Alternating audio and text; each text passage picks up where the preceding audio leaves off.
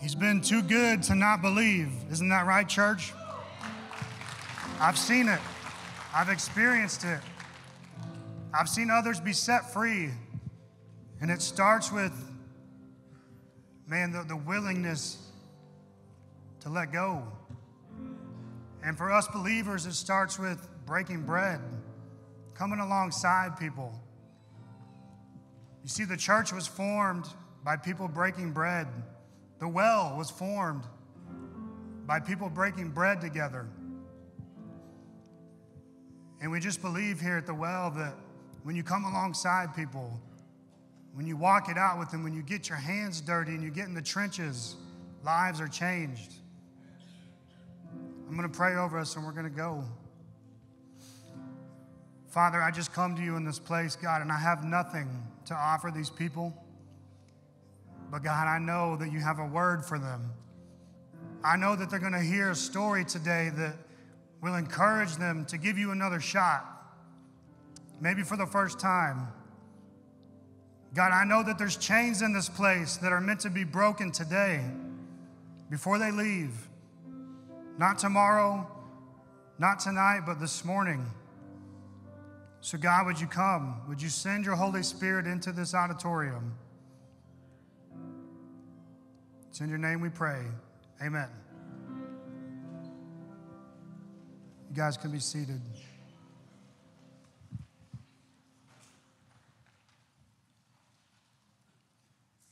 So church, if you'll recall, Dylan last week brought me up here unexpectedly, and I wasn't ready for that. I felt a little awkward, and I stood by him for almost 3 minutes, right?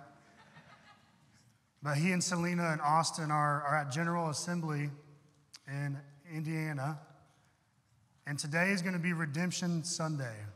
Redemption Sunday.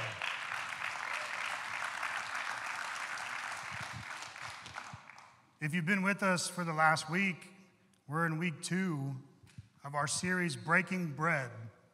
Everybody say, Breaking Bread. See, we believe that the church was formed, was created by people breaking bread together. And man, here at the well, we know that the church is not the building, it's the people. Amen?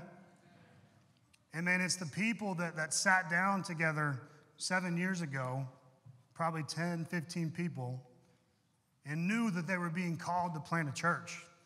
They knew that they were being called to plant the well. And so they got together, they gathered around tables, and they prayed together, and they fasted together, and they did life together. They came around one another. And there's power in that. Our sermon today is going to be called, We're Here for You. Everybody say, We're here for you. See, at the well, we've recognized and we've seen it firsthand what happens when we're here for people, when they need it most. And I'm going to share just a little bit about what that meant for me and what it still means to me today as your redemption minister. You see, as a young kid, I didn't have it figured out, obviously, just like every other young kid. We're trying to figure it out. And man, I went through life and I grew up in a church that was, to me, dead religion. I wasn't interested. I wasn't excited about going to church. I didn't realize that there was more. I didn't realize that there was depth to that relationship with Jesus. I just thought it was, okay, I believe he existed. I believe he's real, but that's it. There was no life transformation. There was no fruit. And so as life went on, man, I began to fail a lot. And at the age of 7, man, my parents, bless their hearts, they had no idea what they were doing. But they took the advice of a teacher, and we went to the doctor, and I was placed on an amphetamine for ADHD, for ADD. And at the age of 7, I began to learn that if I take this pill, it will put me where I need to be. It will correct my human flaws if I take this pill. Well, very early on, I didn't like the way that it made me feel. I couldn't sleep, I couldn't eat, and man, I just kind of grew to despise it. And as I got older, I found opiates at the age of 13. And I loved them because they made me feel different than that other medicine made me feel. And I'll tell you, man, it's crazy to be in this school today with a microphone. Dylan has shared that for himself as well. But, you know, this is a school that I got kicked out of a couple times. This is a school that many of the teachers probably didn't like me. And that's okay, man. I understood. I understood it even back then. I knew why, but I couldn't help myself. I didn't know how to stop. I didn't know how to quit using opiates, and it affected my character. It wasn't until the age of 15 that I met Dylan, Pastor Dylan. He was a couple grades older than me, and man, he began to tell me about Jesus, and at first I didn't want to hear it. I thought I was good. I'm like, nope, I'm good, man. I go to church once a month and play baseball the other 3 weekends out of the month. You see, my whole life was built around sports, and I'll tell you, man, it wasn't enough. I'll tell you, going to hotels weekend after weekend and playing baseball, man, it was fun for a little while. But as I got older, I knew I was still missing something. There was still a gap there that baseball wasn't going to fill. Dylan began to tell me about Jesus and about the Lord and what he had done for him. And I was interested, but I was still using. I was still on opiates every single day. And I didn't have any plans to quit because I had tried to quit before and it didn't feel good. It made me very sick. But one night I gave in. One night I came over and I was high at the time, and the Lord had been working on me for a couple weeks, and I could feel it, and I was fighting it. I wanted to stuff it down and not feel it anymore. And so I began to use just like every other day, and I would ignore God's calling on my life. And I would ignore the push from the Holy Spirit that was saying, just surrender, just give it up. I've got so much more for you. And I was in John and Selena's basement one night, and I finally did. I finally gave in. And it was the most freeing moment of my life, the most freeing moment of my life, the night that I finally gave in to the Lord. And I know some of you are in here today, and maybe you have never done that, or maybe you have, and you've walked away. I want you to know that, you know, we can invite people to church every week. We can invite them to youth. We can invite them to redemption.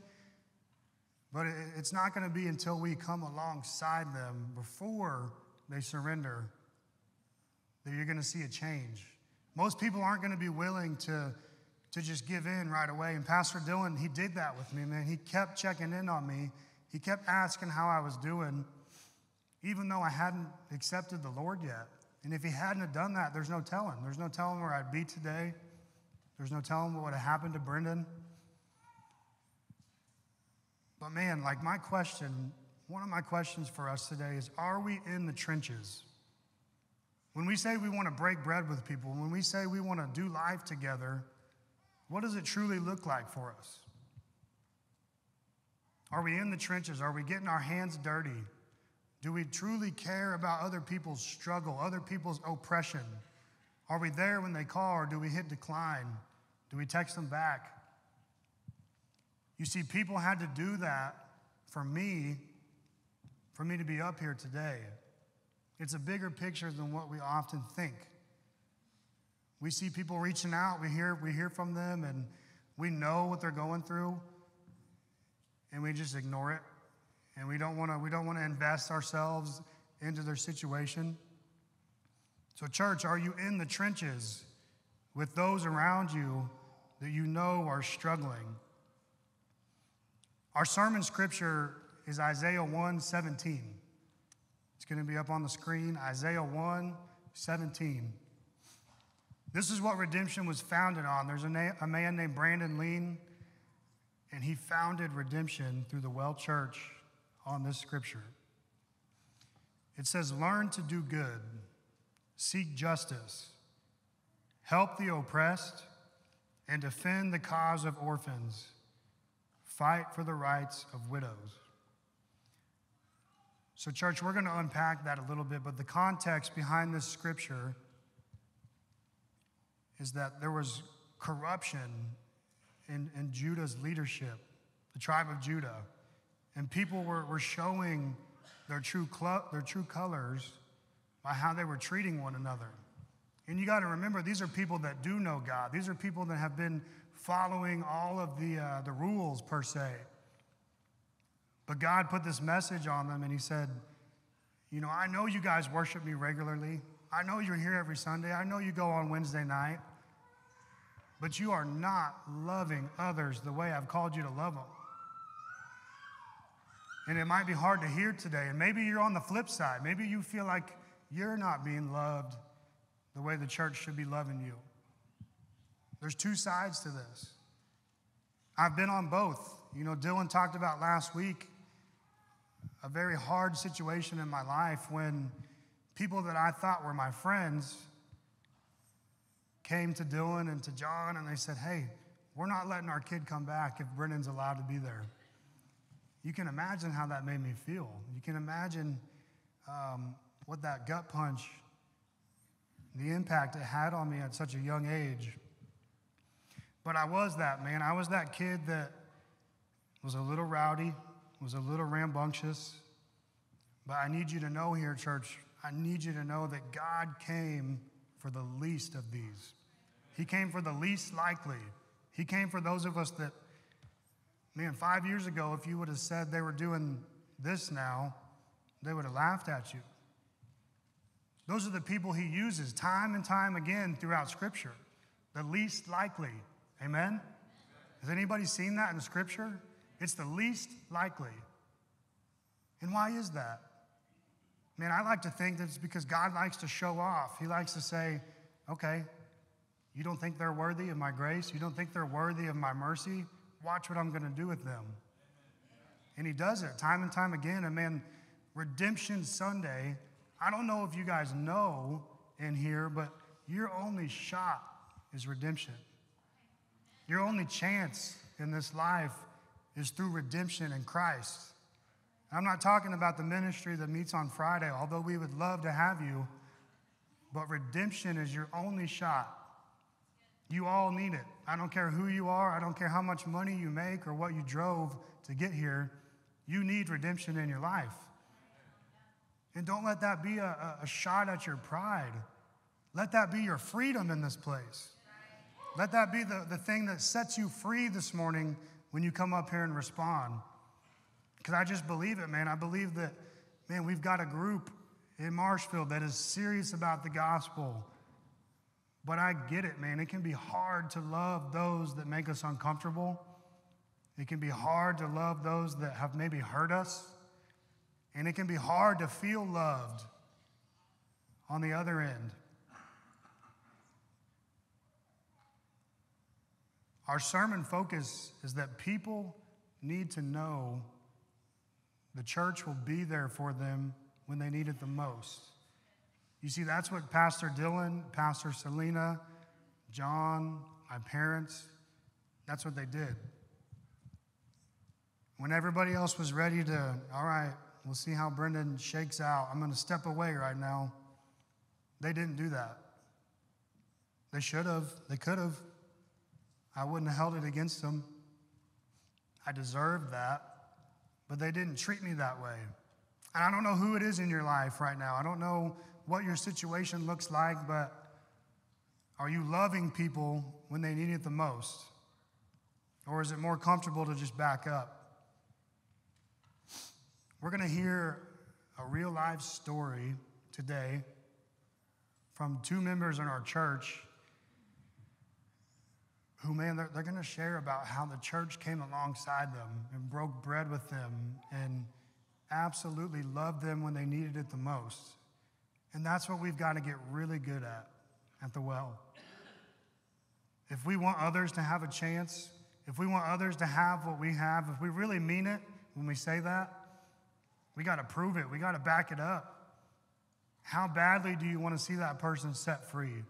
Bad enough to pray for them? Bad enough to meet with them for coffee? Maybe not. Maybe it's easier to just, they'll figure it out. But I'm not wasting any more of my time or money on them. That first part in Isaiah 117 says, do good. Galatians 6:9 says, so let's not get tired of doing what is good. At just the right time, we will reap a harvest of blessing if we don't give up. So in this context, what we're talking about today, we can't give up on people. Did you know that goes against everything in the Bible, to give up on somebody? It goes against everything in the Bible. When we give up on people, man, we're basically saying it's not for you. What I have is not for you. And I'm not saying that you offer them salvation, but man, he has called us to come alongside people and walk it out. Amen? Seek justice. Help the oppressed. Help the oppressed. Ecclesiastes 4:1 says, again, I observed all the oppression that takes place under the sun. I saw the tears of the oppressed with no one to comfort them. The oppressors have great power, and their victims are helpless. There are people in your life, there are people in this room who are in a helpless state. They're being oppressed by the enemy, and they have no idea how to fight back. Do you believe that today? Or you just think everybody's good? Do we believe that there's people in this place today that are being oppressed, that need people to come alongside them, to do life with them, to actually break bread and spend the time that matters when it matters the most?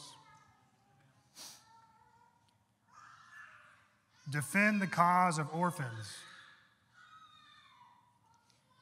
James 1:27 says, pure and genuine religion in the sight of God and the Father means coming and caring for orphans and widows in their distress and refusing to let the world corrupt them. And this just goes right back to, man, there's people that I haven't been called to reach. There's people that I haven't been called to walk out life with, but you have. And it's a very blunt question today. Are you doing it? Are you waiting for somebody else to come along? If Pastor Dylan and Selena and John waited for someone else to come along, I might not be here. I probably wouldn't be here with you guys today. As I got older and got into opiates and felt the call of God on my life, man, I began to run from it. I began to go harder in the opposite direction. Things would pop up, and I just didn't know how to handle it, and I would revert back. You know people right now that are doing the same thing, I promise you. Most of them are probably closer than you would like to admit. Maybe it's you. Maybe it's you in this place, and you're not sure how to handle life. You're not sure how to handle your hurts, your hang-ups, and your habits. Can I tell you in this place that you can encounter a living God today that wipes all that away? You can encounter people here today that want to help you wipe it all away. It's real, and it's the truth. And man, as believers, we've been called to come alongside those people.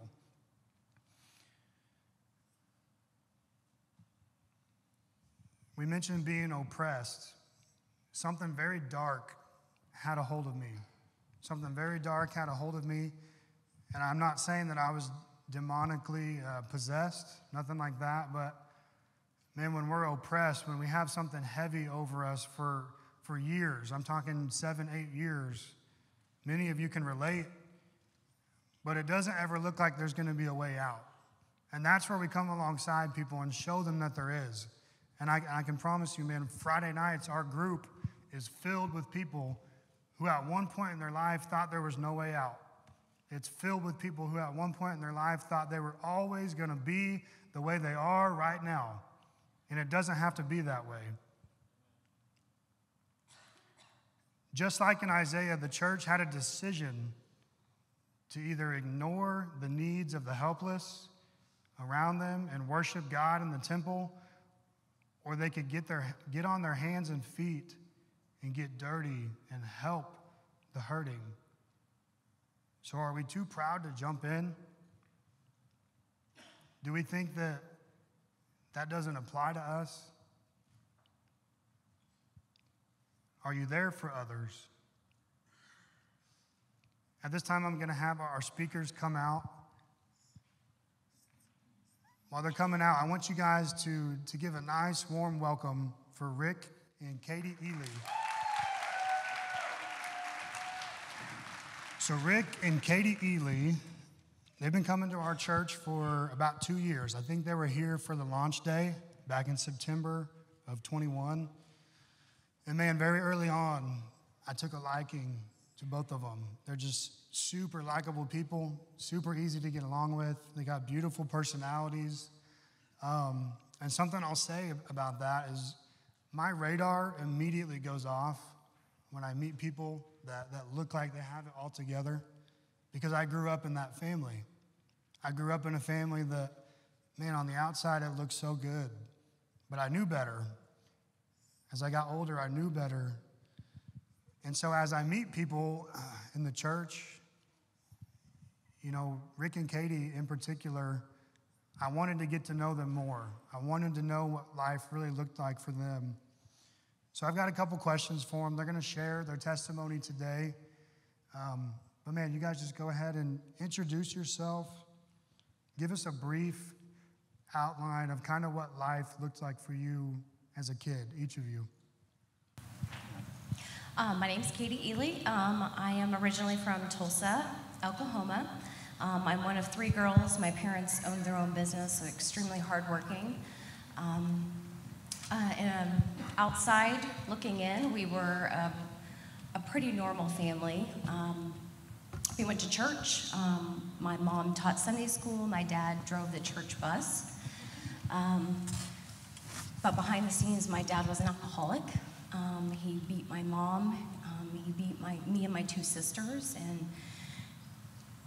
and that was just a chaotic turmoil to grow up in. So I had a difficult time trusting people, difficult time building relationships. I didn't want to let anybody in to see what was really going on the inside, so I became really good at lying and hiding my feelings, masking my emotions, and just really putting on a pretty good show from the outside looking in. My name is Rick Ely. I'm originally from Southern California. My parents were both hardworking individuals. They worked a lot, so they kind of left us to our own devices as kids, which represented a problem. When I was about 5, I got molested by the bully down the street. He would either beat me up or molest me. That was my 2 choices. That went on for about 5 years, but with that, it taught me how to lie. It taught me how to hide my feelings, hide anything and everything. I never told anybody about that until I was in my 20s. So I just had a lifetime of internalizing everything. Any problems that came my way, I would just internalize them, come up with a solution, and that's the way it was. So it kind of set me up for failure with any kind of relationships, because I had no trust issues, or I had major trust issues. I couldn't trust people because I always felt they were looking for something other than the face value. That's about it. So you guys experienced trauma at a really young age, right? So experiencing that trauma, where did it lead you before you guys met each other? What did life look like for Rick and for Katie before you guys met because of your trauma? Lots of figuring out who my identity was. So I looked for it in all the ways that the world tells us to look for it. So I tried drugs, alcohol.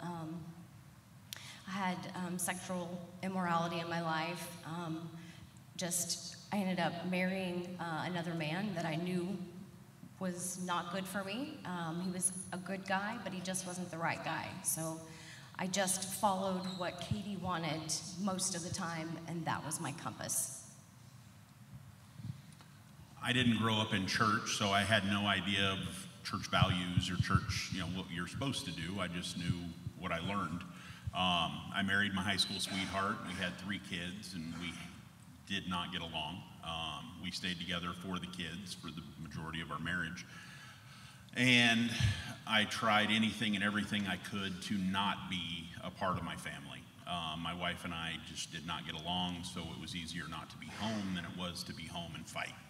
So I found other things to do. I would gamble a couple nights a week. I would play softball a couple nights a week. I'd travel on the weekends. Anything to not be home. And then just couldn't find satisfaction in anything. Right. So fast forward just a little bit for us. You guys meet. You begin to know that you like each other. How did marriage start out at first? Was it rocky? Was Christ involved at all? Tell us a little bit about that. The ugly truth is Rick and I were both married when we met, and so our relationship started really terribly because we both had to leave our spouses in order to be together. It was a terrible foundation to start on. We brought 3 children into that, and that was really painful to blend families together. That was a difficult time, a difficult season of life. Christ was nowhere near the center of our home or our family, let alone our marriage. Okay. So you guys meet, you're together, and you're trying to make it work, in theory. Trying to make it work, probably not going well, like you shared. So when did Christ come onto the scene? I'll let you take that one. We tried going to church several times when we lived in Oklahoma, and it just didn't fit us. The church didn't fit us. We weren't mentally prepared to have the relationship that we needed to have with Christ. So we would go occasionally and just kind of go through the motions, check the boxes. It wasn't until truly last year that Christ got a hold of my life, and in doing so changed our lives, our family's lives. Yeah, talk about Easton a little bit, your son. Easton is my son. He's 14, and if you've met Easton, you know Easton. He's hard to forget. And he was the one that really opened up my eyes. Katie had always talked about church, but it was just nothing that we ever got involved with. We went to James River Christmas to see the show, and at the end they asked if anybody wants to give their lives to Christ, and Easton raised his hand and went down and got saved. And at that time, I was probably in my darkest area of my life. At that point in time, I was going to commit suicide. And so I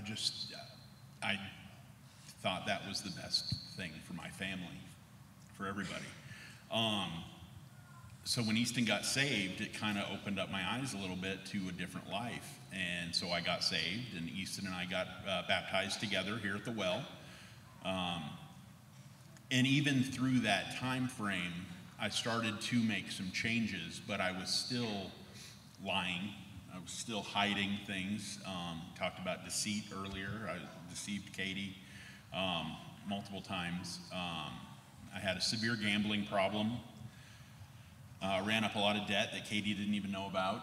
And that was, again, my thought process was, I'll just kill myself and I won't have to deal with anything.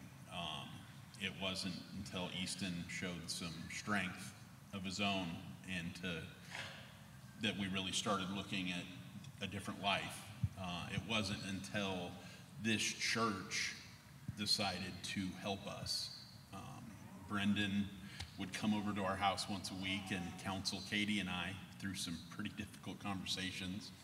And when he says, getting in the trenches, Brendan was in the trenches in our living room having those incredibly difficult conversations that Rick and I had been avoiding having for many, many years with putting that mask on and putting that pretty picture out there to the world. Brendan really did come alongside us in his entire redemption ministry, Dylan included.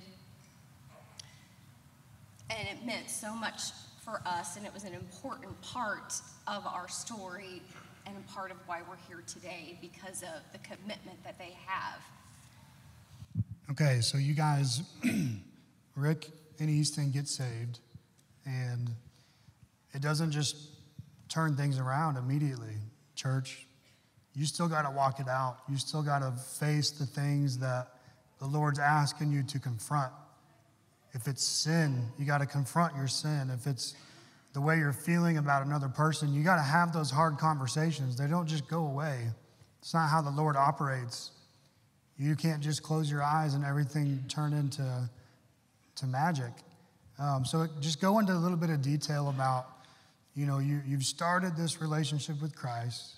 Katie has came alongside you. She's trying to see if it's real, probably, waiting to see how Rick's going to do.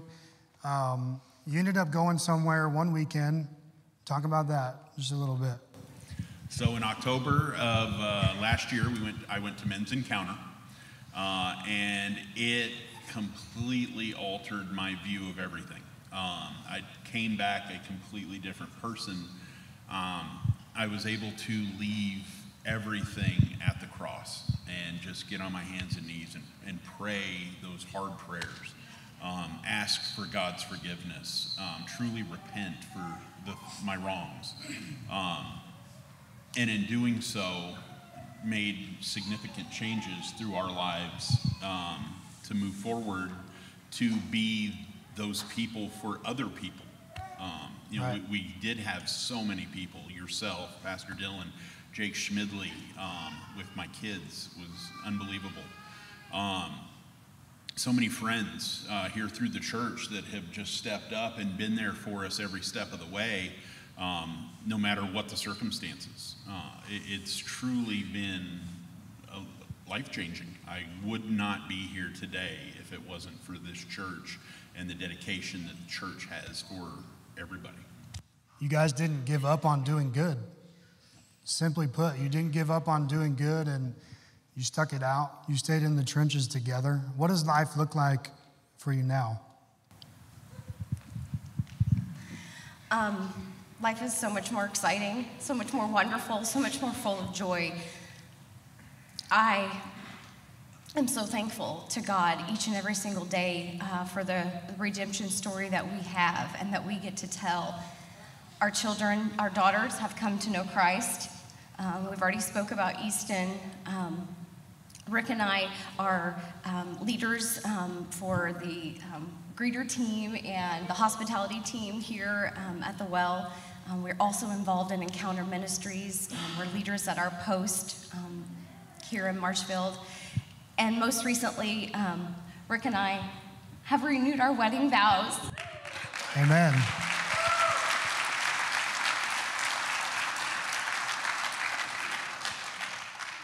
So Christ is at the center of everything that we do now.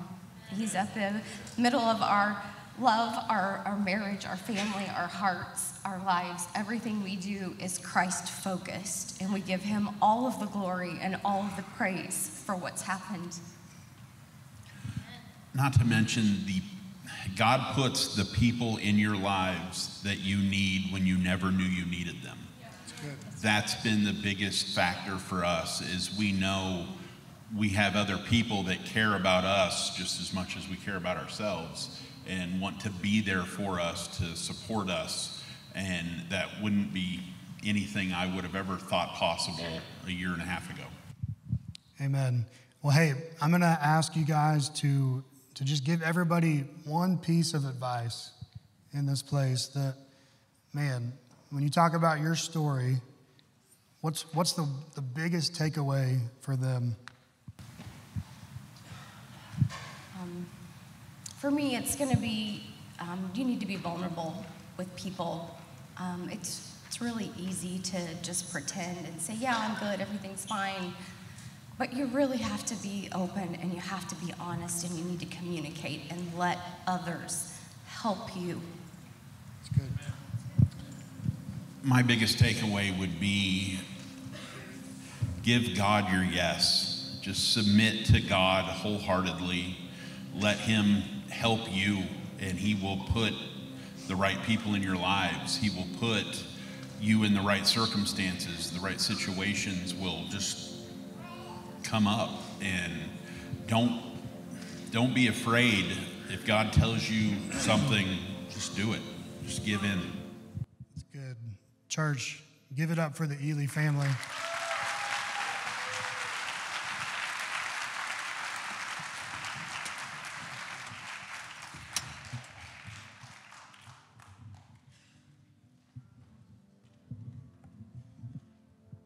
So, church, I don't know where you're at today, but I'll tell you the why on how it's worked out that way for them.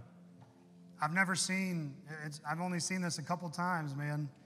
A transformation take place so quickly in somebody's life, and I'll tell you why it happened, man. They gave the Lord full access. There wasn't any bedroom doors that were left shut. They said, okay, Lord, if you're real, you can come in and fix it all. I dare you. And he did. But it wasn't until they opened up every single door. It wasn't until they said, Lord, you can have me 100%.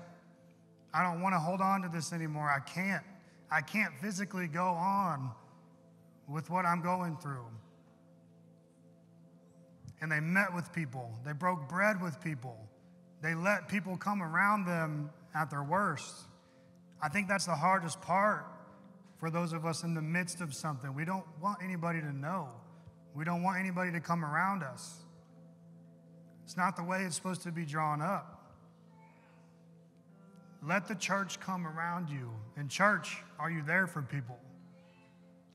We're going to go into a time of response. The altars are open.